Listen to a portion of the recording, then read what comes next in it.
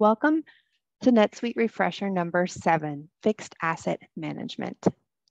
NetSuite offers a great module for managing fixed assets. When looking at it, it can look intimidating and complicated, but once you start to use it, I hope that this refresher today will show you that there are a lot of useful ways to use the fixed asset management module in NetSuite. And it's a very helpful way to provide a link between your general ledger and your records and your information that is kept in NetSuite. So today we're going to talk about a few things. We're going to talk about asset and depreciation types in NetSuite. We're going to talk about how to create assets in NetSuite, how to run depreciation, how to make changes to fixed assets such as revaluation and disposal, a few of the fixed asset management reports, and the benefits of NetSuite's fixed asset management module. In NetSuite, there are different asset and depreciation types. So I'm going to switch over to NetSuite, and I'm going to show you an example of a fixed asset type. A fixed asset type is an asset group that is used for reporting and for processing. And so this is an example in Endora of a fixed asset type for machinery, for fixed assets that would fall into this group of machinery. Now, if you wanted to create a fixed asset type, you go to Fixed Assets, Setup, Asset Types, and New.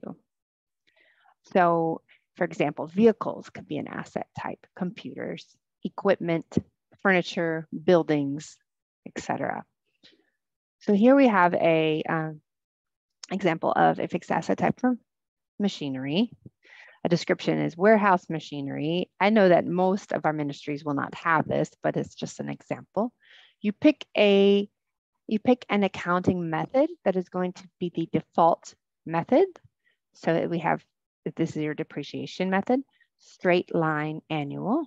So you are depreciating these machines on a straight basis, same amount every period. The asset lifetime is 5, so that's 5 periods of depreciation, and it's depreciated annually, so that would be 5 years. Here you would enter any residual percentage, that's the value that the asset will be worth at the end of its lifetime. You can do a percentage, you can do an amount. And then you can also, under accounts, this subtab, you put all the associated fixed asset accounts. So we have a machinery account, which is going to be an account on your balance sheet of a 1.7 something under equipment, accumulated depreciation account, which is going to also be on your balance sheet, and the depreciation expense account. Now, one thing that is a little bit complicated currently with NetSuite is that in the fixed asset module, you can see the global accounts in this page when you're setting up your assets. So when you are trying to select your asset account for your ministry, it might be very hard to scroll through hundreds of accounts.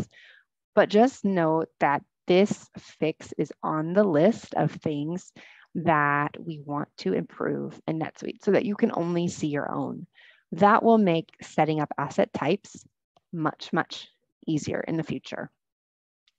So this asset type is set up. Another thing that is in the fixed asset management module is depreciation methods. So I'm going to go to depreciation methods. And you can see that NetSuite has a lot of depreciation methods. And this is the formula of how it's calculated. The most common in our ministry would be straight line annual and straight line, which is a monthly. There are other options of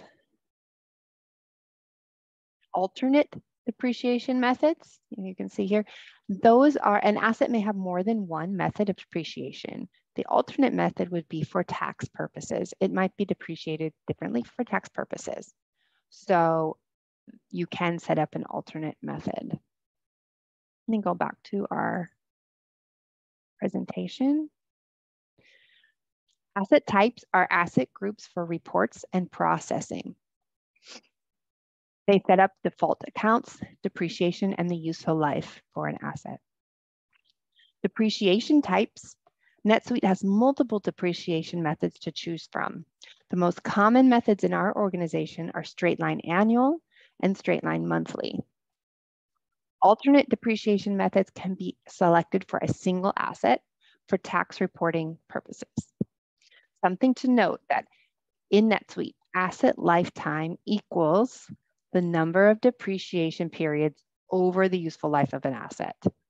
So if an asset is being depreciated straight line annual over 3 years, so that means it's going to be depreciated once a year over 3 years. So it has an asset lifetime of 3. There are 3 depreciation periods. If an asset is being depreciated straight line monthly over 3 years, it's being depreciated for 36 months. The asset lifetime should be 36.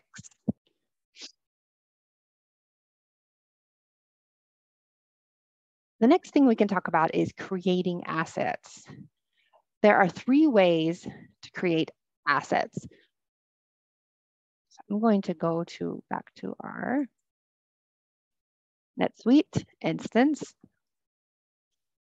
There are 3 ways to create assets. So I'm going to fixed assets. I can go to transactions, fixed assets lists, assets, new. This is how you can create an asset manually.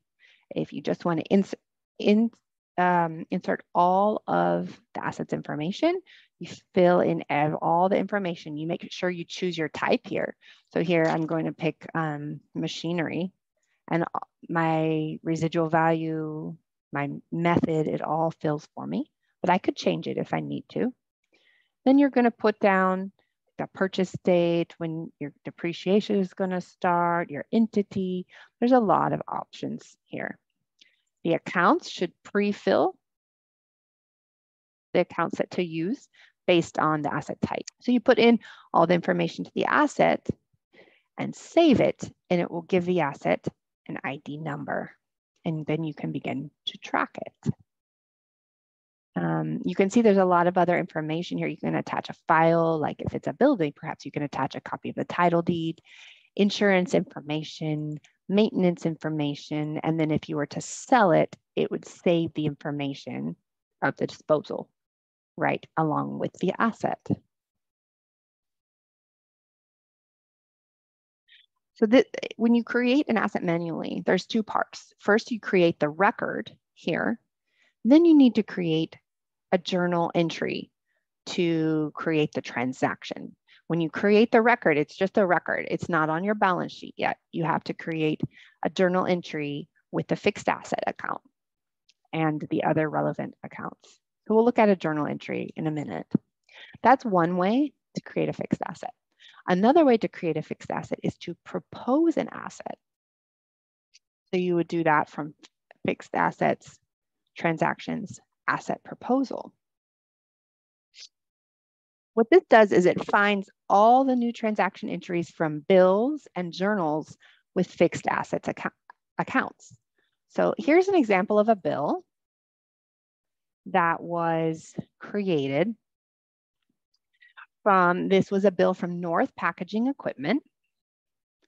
And you can see that it is for a Family Life book packaging machine for 2,799 euros. And when the bill was created, the account that was used, instead of an expense account, because this is a fixed asset, it was a fixed asset account was entered directly. And it has been charged to Family Life. It's the responsibility center, which is actually, if you're aware that that's incorrect, it should be charged to responsibility center none.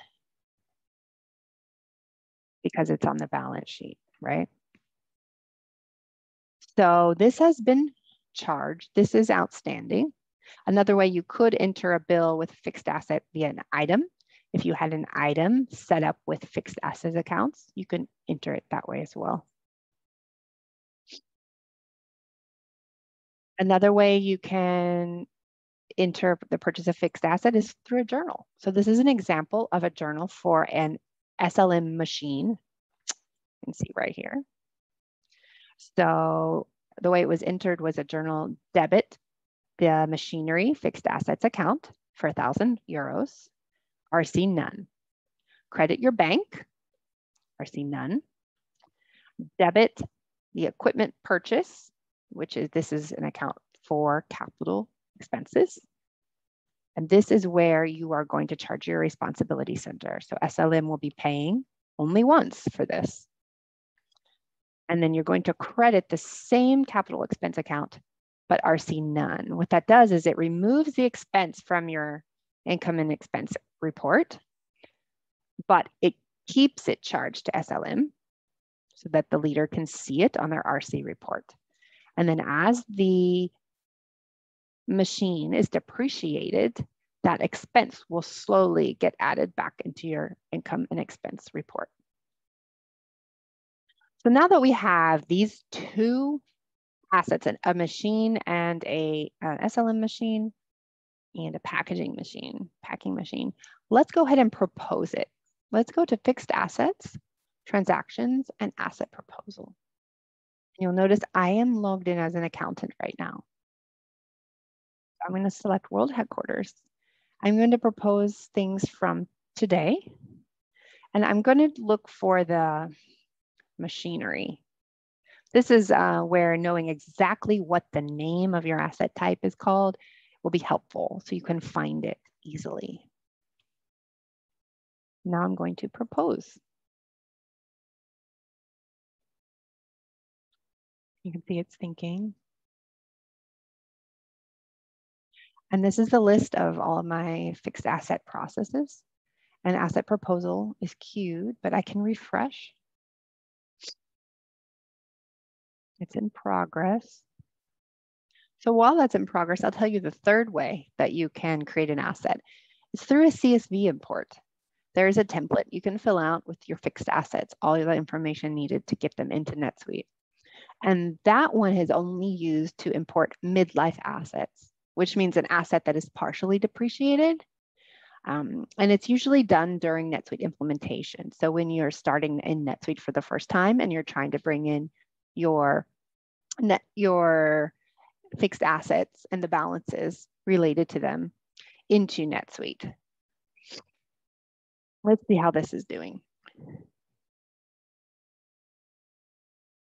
It's completed, see?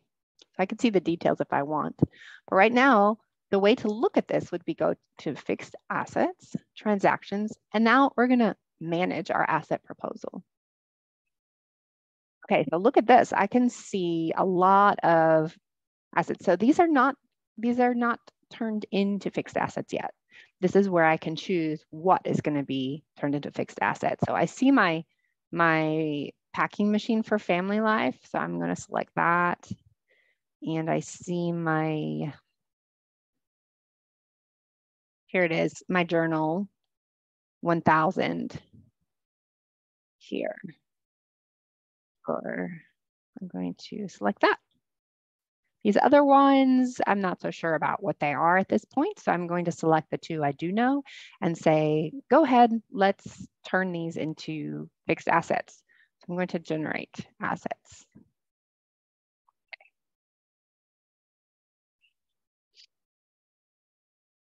So this will probably take me back to my process. Yes, asset generation is queued. Let's refresh that.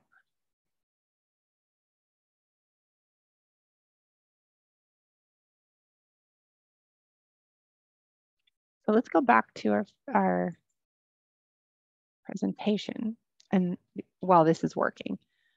So as a reminder, there are 3 ways to create assets. The first is manually in 2 steps. Part A would be to create the record. And part B is to create the transaction with a journal entry. Remember, it's going to be 4 lines. You're going to have your fixed asset account, your method of payment, like a payable or bank account. You're going to have your expense, capital expense charged to the RC, and then you're going to have a capital expense credit with an RC none. Another way is to propose assets either through bills or journals that have used fixed asset accounts. It searches for them, and then after you propose them, you can manage it and generate the assets. The third way is through a CSV import for midlife assets that are imported during NetSuite implementation. And the best practice really is to propose assets. And the reason for that is it keeps the link between the general ledger and the fixed assets, between the GL and the records. So you can easily click on the fixed asset record and you can find all the transactions related to it. You can see the purchase date, you can see the bill, you can see the vendor you purchased it from. It keeps that link. If you create it manually, there is no link. You just have to search through your general ledger to find the transaction. Okay, let's go back and see if this is done.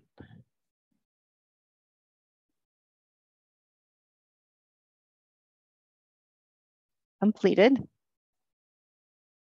I think. Yes.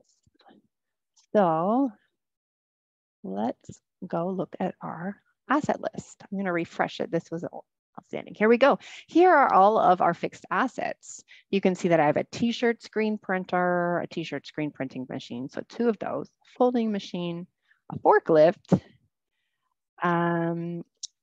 This I'll explain in a minute. And then this auto-generated asset, which it did not name, I think because there was no name in the description. So I can edit that. That would be the SLM machine. And then this packing machine for family life. So you can see the depreciation method, the asset lifetime, and the status. So here I've got a few that are depreciating monthly and some that are depreciating annually, the 5 and the 60. All of the ones with new have not been depreciated yet. Depreciating, they have had depreciation. If it says components, that means it's like a family of assets. So for example, they are a component, these t-shirt screen printing machines, of asset 955, t-shirt printing. So let's view that. This is called a compound asset. And what this does is it groups them together in a family. So you can see that the total value of these assets, t-shirt printing assets, is 7,000. I want to see my sub assets, or where would that be? Components, sorry. You can see that these assets are listed. When we create assets, it is our practice to charge a responsibility center for the full amount of a fixed asset upon purchase. So this ensures that leaders can lead with information. So if a leader has budgeted for a large expense, then once it is purchased, that expense is charged to a specific responsibility center so that they see that leader in charge of that center can see that expense once. Set up to create a fixed asset with no expense. So when we propose the asset, it does not do what we need it to do. So we need to create a journal entry for all assets that are proposed. So we would debit a capital expense account. So for the type of expense that it is, equipment or vehicles, whatever it is, and charge that to a ministry RC. And then we would credit the same capital expense account with the RC none. So that means that you are removing the expenses from your income and expense report. You're removing it. And then when you do the depreciation, a depreciation expense will slowly get charged to your ministry. Some interesting information that can be tied to the fixed assets to the record in NetSuite is it keeps track of the asset type and account, all of the depreciation information, the asset details, asset location, asset history, when it was purchased, if it was revalued, if it was disposed, insurance information, lease information, inspections, maintenance info, warranties, etc. So I'll show you in NetSuite. Here's my list of fixed assets. This one that has started depreciating, this forklift, I'm going to open it and we can look at the asset in more detail. So you can see there's the name and the ID, a description. The asset type is machinery. The asset original cost was 11,500 euros. The current cost is the same because it has never been revalued. The depreciation method is straight line over 60 periods, monthly. You can see over here, monthly. It is depreciating, so it has started being depreciated. The net book value is 11,308.33 euros. So we've had 191.67 euros of depreciation, one period. It also keeps track of the purchase date, when it's going to be fully depreciated. You can keep track of if it's in a warehouse. You can assign a custodian, that's the person in charge of this asset, and make note of where it's located. You can have notes on it, files, the list of accounts. You can keep insurance information, maintenance information. I've already mentioned components, tax information. If you sell it, it's all here. So you can see, here's my depreciation history, and I can look at the details if I want. For depreciation, we would go to fixed assets, transaction, asset depreciation. So going back to here, here's my list. I'm going to go to fixed assets, transactions, depreciation, asset depreciation. And I can depreciate my assets. Now see what I said, you can see every single asset type in the world. And that is going to be fixed. But for now, I'm choosing machinery and the depreciation period. Let's do it for the 31st of July. So anything that's depreciating monthly that has not yet been depreciated will be depreciated. Depreciation reference, that's just a memo. So I'll say July 2021 depreciation, and I'm going to depreciate my assets.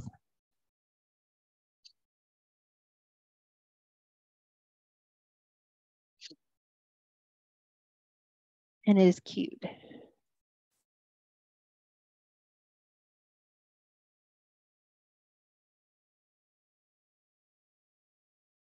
All right, so while that is doing this, I'm going to show you something else that you can do in NetSuite.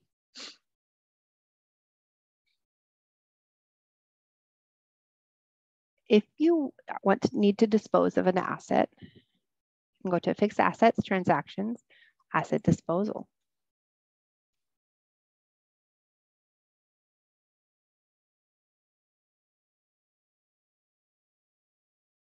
So you choose what type of disposal, a sale or a write-off.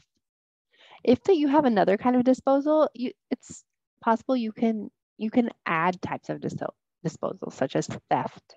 But if it's a sale, then you have an option to put in a customer.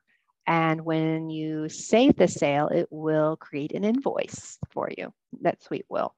And you can put the date, fill in which asset you're disposing of, and it will fill in all of the information and then the amount that you're going to sell it for. And then you dispose of it. It will remove the depreciation and the fixed asset from your general ledger. Another option is a write-off. So you would choose the asset and then you say how many of them you're going to dispose of. If you have one, you say one, and it just disposes it. You can also do a revaluation. So for some reason, let's say you need to change the value, you need to reduce the value down of your building by 10% because it's overvalued. So let's say for this instance, the forklift. So we would need We could write it down, 10%. When you put in a write-down percentage, it will change the cost, the value of the current cost here. We'll adjust it down by 10%, or you can just put down an actual amount you want to change it to. Put in a negative number if you need to increase the value. All right, let's check on our status of, where was it? Here it is, our status of our depreciation. Okay, now I'll go to our asset list.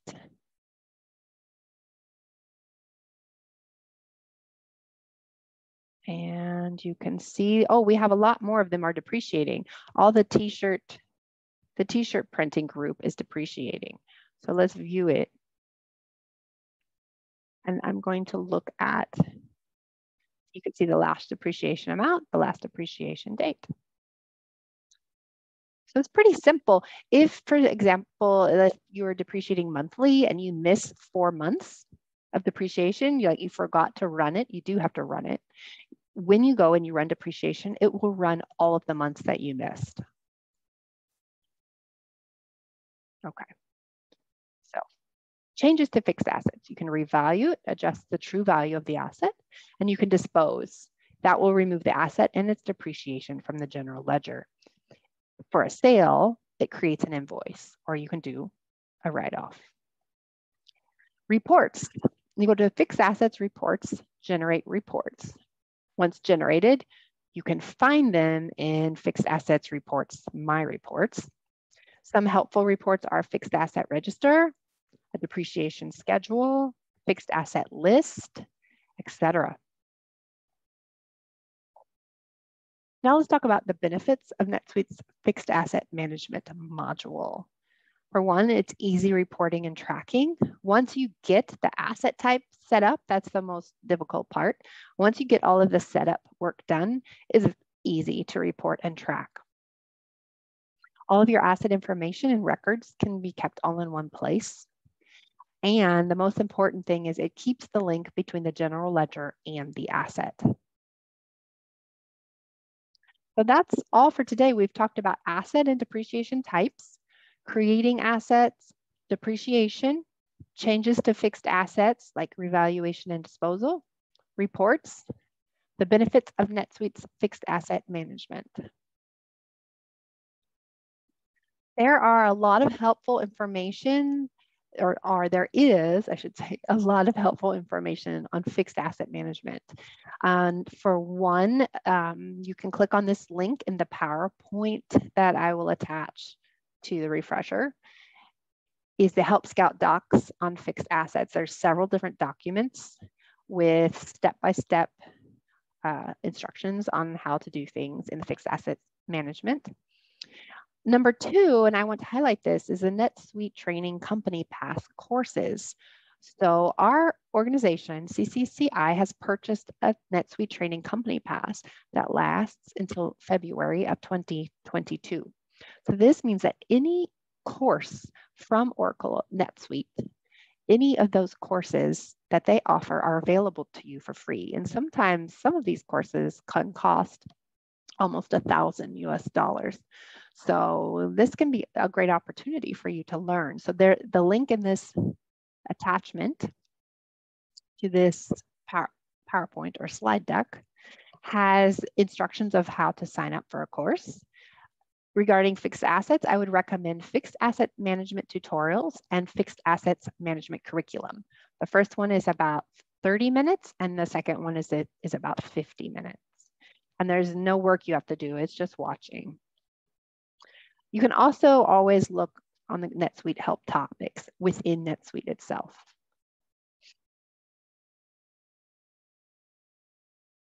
And that is all for today. Hopefully this will get you excited and interested about setting up fixed assets within NetSuite and persevering through the setup phase to be able to use it on a regular basis.